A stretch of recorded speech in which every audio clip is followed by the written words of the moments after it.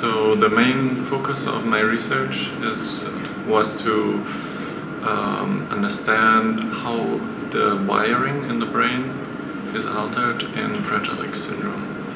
And the complexity, whether there's only a loss of wiring or if there is a global change in terms of if there's an alteration in the short term versus the long term wiring.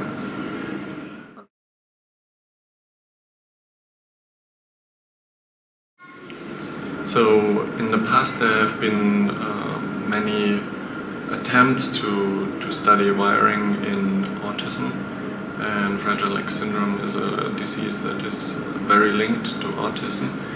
So we thought that in fact there might be a similarity on this basis, and secondly this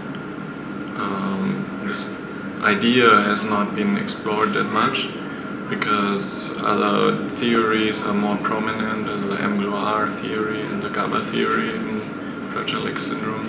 So we thought in this direction we might actually discover something new that would be relevant in terms of therapeutics, but also in terms of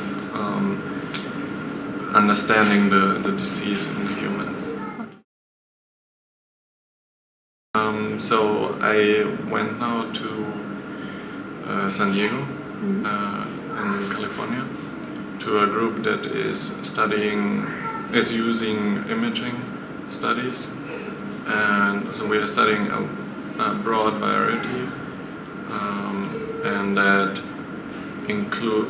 So we have a strong focus on the intracellular small organization of cells, and the importance of individual genes within individual cells.